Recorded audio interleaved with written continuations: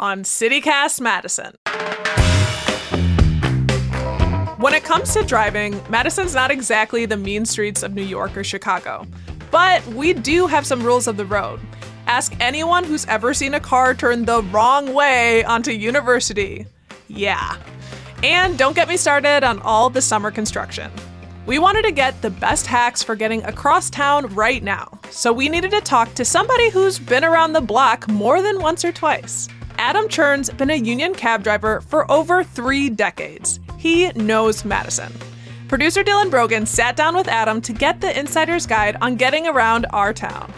It's Wednesday, August 16th. I'm Bianca Martin, and here's what Madison's talking about.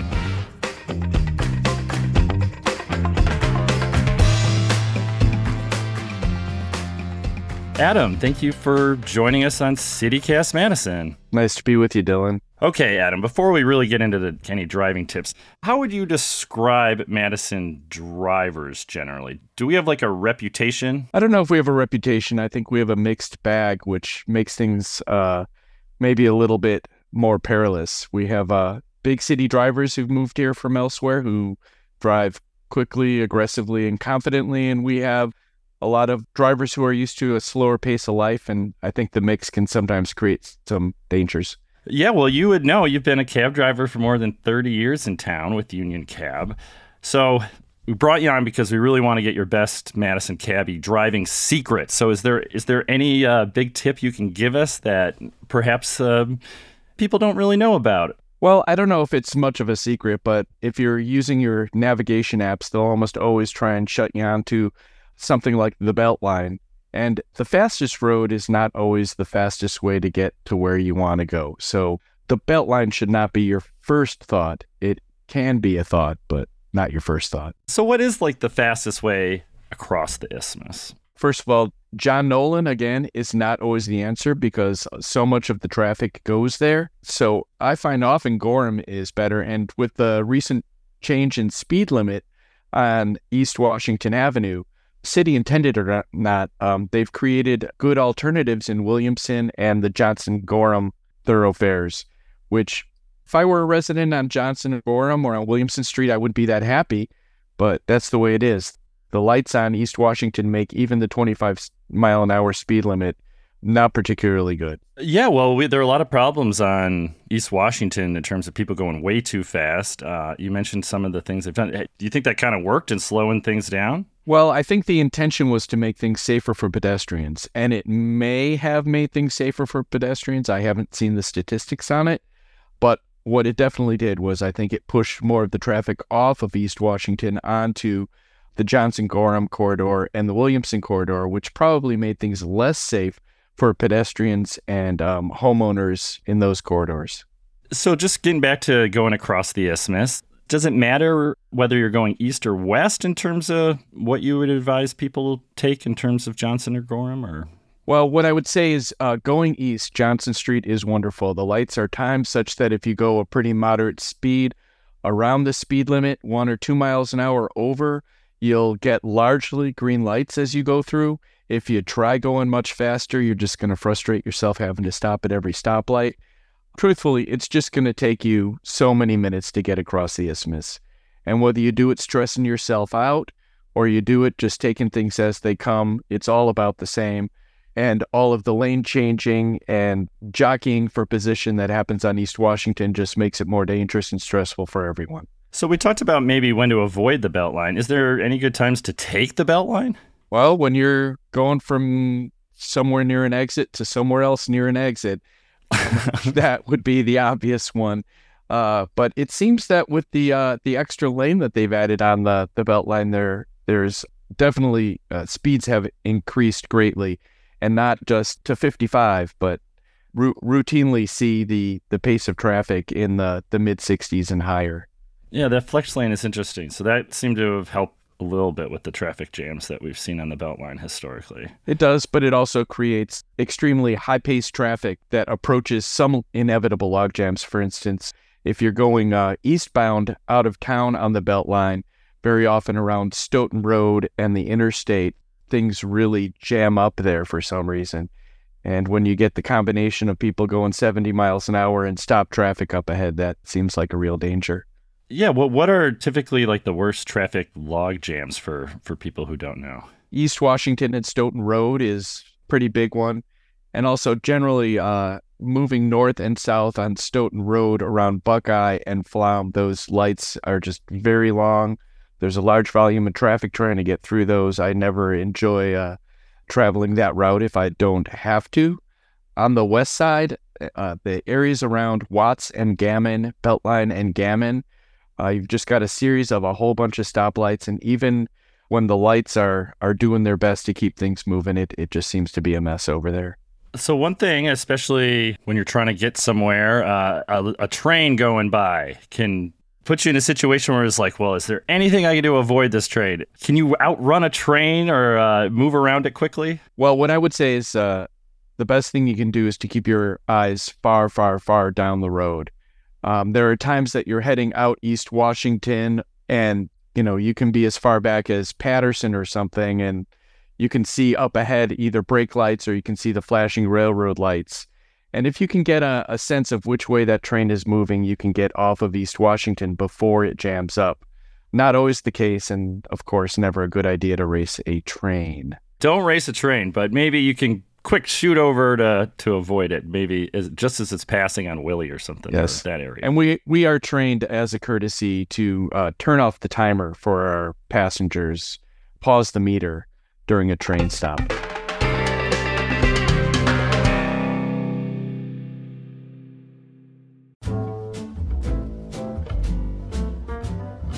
This one's for all the project managers, software developers, and anyone who might be looking for better ways to build teams and manage work.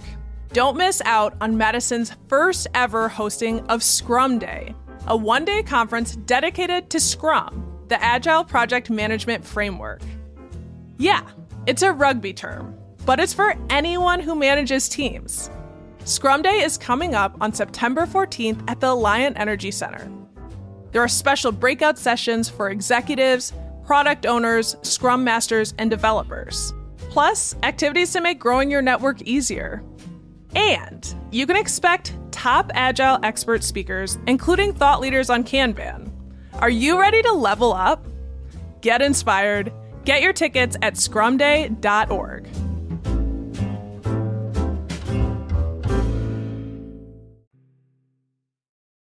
We talked about Johnson and Gorham. Madison is known for its one-way streets.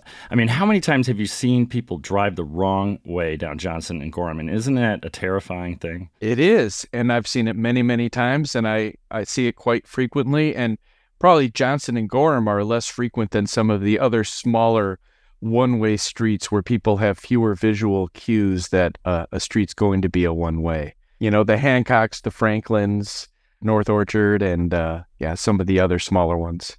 How do you stay so zen about it? Is that the real secret? The real driving hack is take a deep breath and don't do anything crazy? Yeah, I mean, you're just not going to save that much time by stressing yourself out over trying to get something. And, I'm sure most of us have seen this before. You get the crazy type A personality driving and weaving in and out, and then they're at the same stoplight as you, or maybe they make one stoplight that you didn't, and in the long run, they're going to get there maybe 30 seconds faster than you, and it's just not worth it. It's creating a lot of hazard and a lot of stress and angering the people around them, and just drive cooperatively.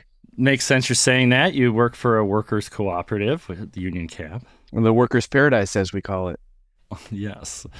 Okay, you tell me if you have noticed this as well. People are at a light, obviously, and, if you're at the front of the light, the first car, a lot of times, man, that light turns green and nothing happens. Is that like a new phenomenon because people are checking their cell phones? Yeah, I think the cell phone in the driver's hand is maybe the biggest traffic hazard out there. They're staring down, and you can see the head gesture. Some people are bold enough to just kind of hold it up by the steering wheel and, drive while they're watching a movie or whatever. You see that? Oh, yeah. Speaking of sort of stressful situations, what construction projects are causing headaches right now? Well, I'd say University Avenue, just west of the hospital, is about the worst. And it can be bad at any number of hours of the day, but there's a lot of traffic that moves through that area. And it seems especially worse westbound. And there are definitely ways to avoid that. Okay, how do you avoid University Avenue? Well, first of all, if you're at the University Hospital, you're just doomed. So forget it anyway. It's just going to take a long time.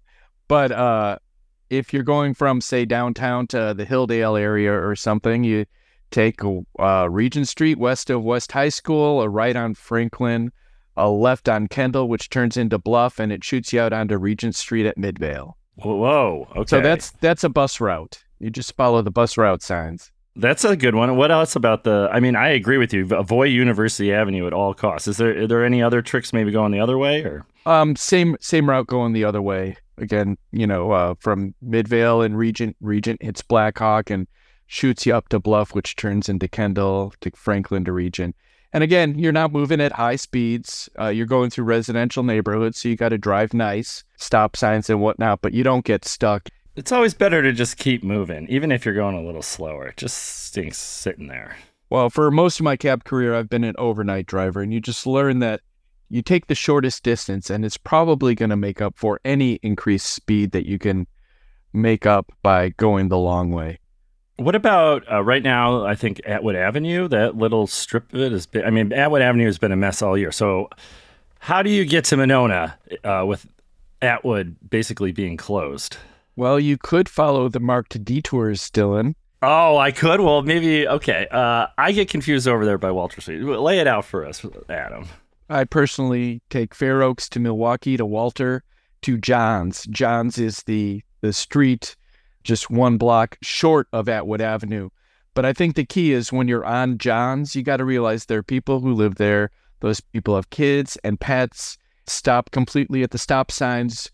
Do not exceed the 25-mile-an-hour speed limit. Pretend you live on that street and drive nice for those folks if you're going to use their street to get into the neighborhood. But that will take you all the way from Walter to Cottage Grove Road. You seem very responsible, Adam.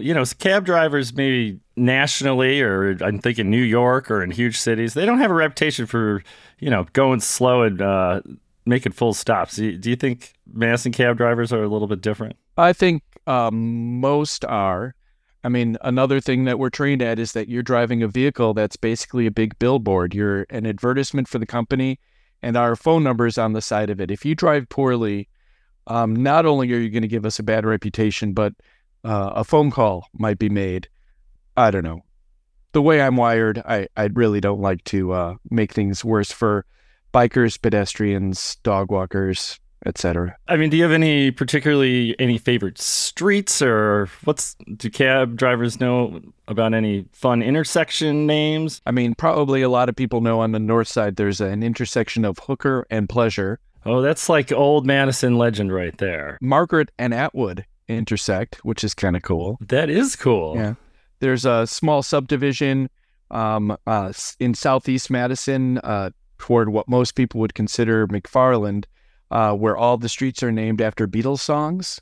Oh, I didn't know about that, like Strawberry Fields and stuff. You just got to check it out, Dylan. Pull out your map or take a drive. Well, I don't get to the subdivision, very often. But there's a nice optical illusion on a street off of Lakeside called O'Sheridan, which is just the first street off of John Nolan there. And especially when the trees are in full bloom, there's an illusion where you're traveling toward the Capitol, but it appears to be descending, getting farther away into the background. Whoa. Because of the framing of the trees and the hill on the road. That's kind of neat.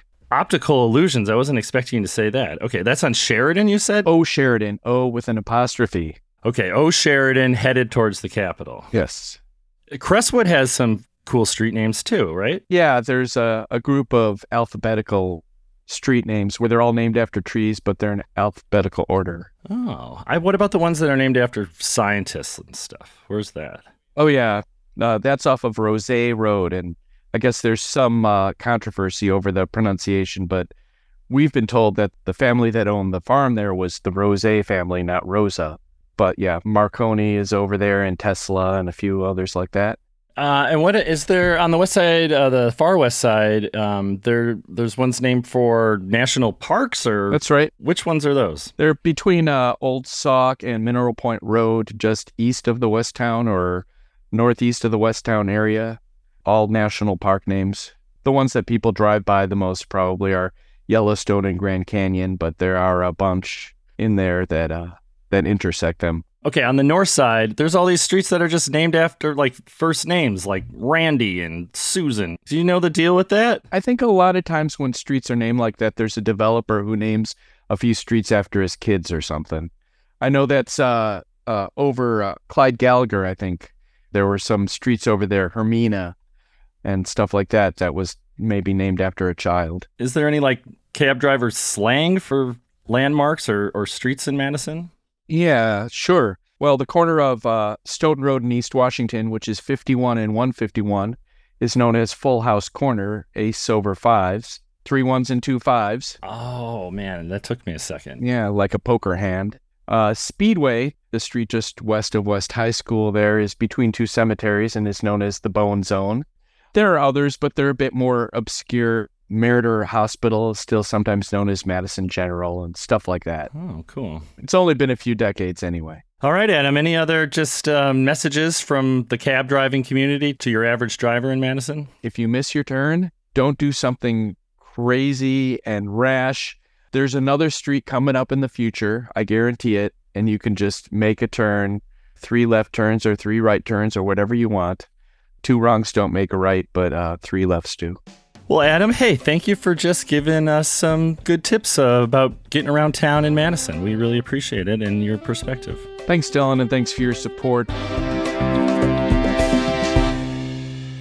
That's producer Dylan Brogan, picking the brain of Adam Churn, a longtime union cab driver. And here's what else Madison's talking about. Area codes. Of course, many of you longtimers in Madison likely know Union Cab's number, 608-242-2000. It's got that ring to it. Well, our local popular 608 will soon no longer be the only rodeo in town. There's a new telephone area code for southern Wisconsin coming next month, 353. Brace yourself. For those of you with the 608 area code, no worries, we can keep our rep. And in totally other news, criminal justice. There's an update on a high-profile criminal case of a former UW-Madison student. Alec Cook, now 27 years old, was convicted of multiple sexual assaults he committed while being a student at UW. 11 women accused him of assault before he was arrested back in 2016. He served 3 years in prison for his crimes and was released a couple years ago. But as of this past weekend, he's back in custody in Minnesota after a Minnesota judge ruled Cook a sexually dangerous person. That's all for today, here on CityCast Madison. I'm Bianca Martin. If you enjoy the show, why not share this episode with that one friend who thinks they know the best route to get to the place you're running late to. We'll be back tomorrow morning with more stories from around the city. Ciao.